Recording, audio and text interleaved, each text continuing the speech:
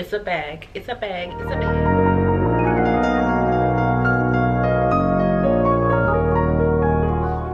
So today I'm going to be going over my YSL envelope bag review and just like my thoughts on it and my buying process, because I got this bag from a consignment store. I say consignment, but it's consignment store here in Dallas named Keeks. It was a great experience. I love the store. I actually want to go back soon, so let's get into the video. I'm gonna show you the bags. I haven't showed this bag, and I'm gonna tell you why I haven't showed this bag. It's just me in my head, so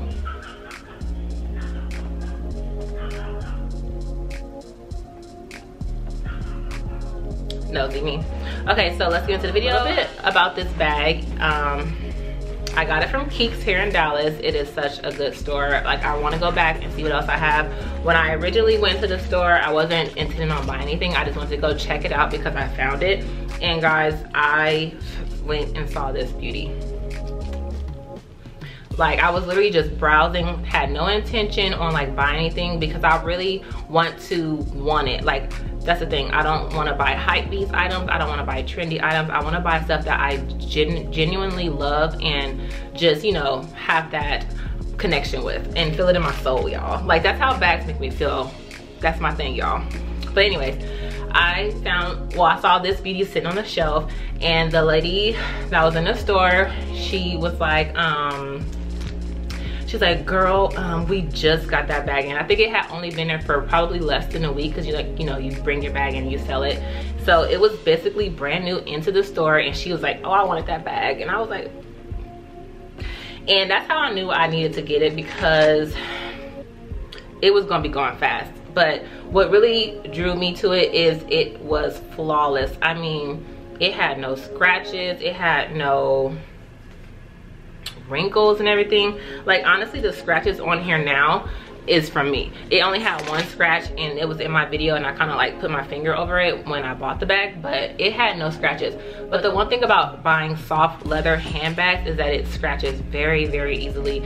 And I guess I didn't really think about it too much because my other bags, they aren't like that. So like, you know, the Louis Vuitton leather is pretty scratch resistant, and then my other YSL is pebbled leather, so it doesn't scratch barely at all, and it'll look good for a long time. But that's why I hadn't really worn this one, because I see how much I have scratched it up only wearing it probably less than a handful of times, and it gets wrinkled easier. But I mean, it doesn't make me not love the bag anymore, because I completely love this bag, but you just have to be more careful with it.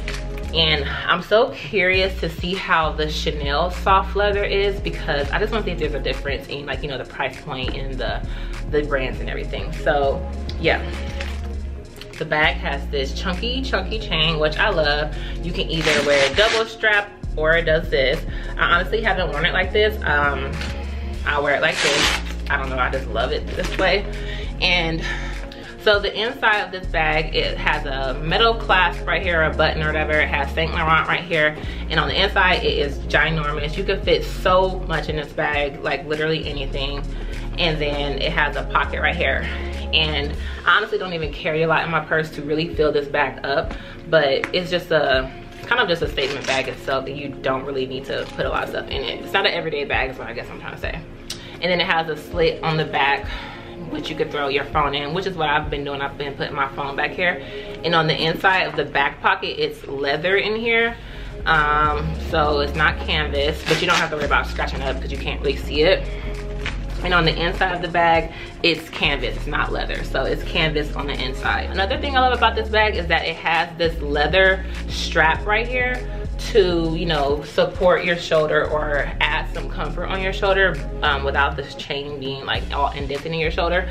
That is one thing I don't like about a few bags that I have, is that there's no leather strap right here to make it comfortable when wearing. On the rings right here, it has Saint Laurent acute detail.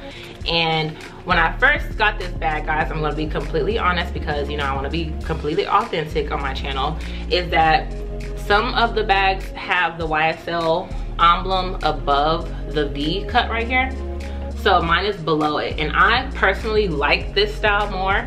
And there's another style where it has like different leather right here. It has this chevron leather right here, but it has different like a stitch quilt type print on this part.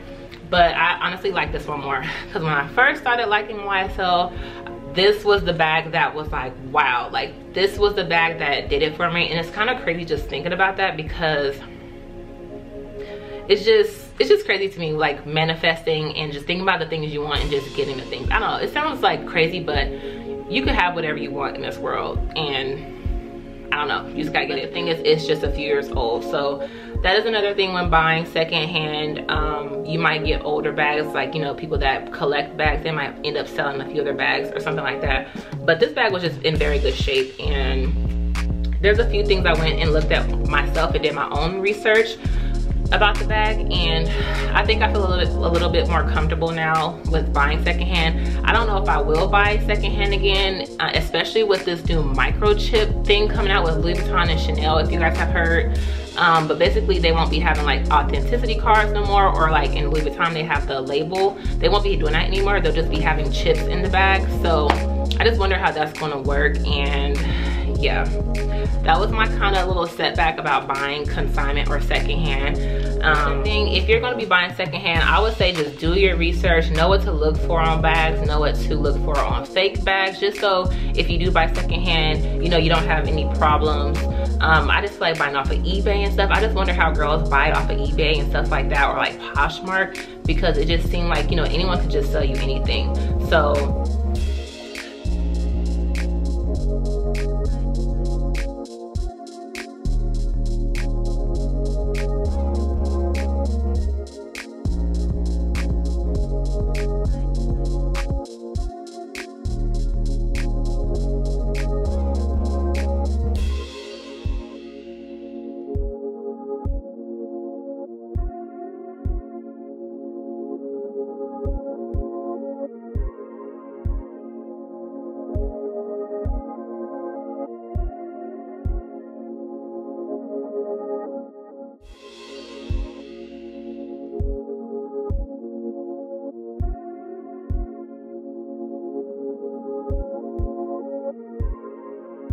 thank you for watching. Don't forget to subscribe to my channel, like this video, and I'll see you next time.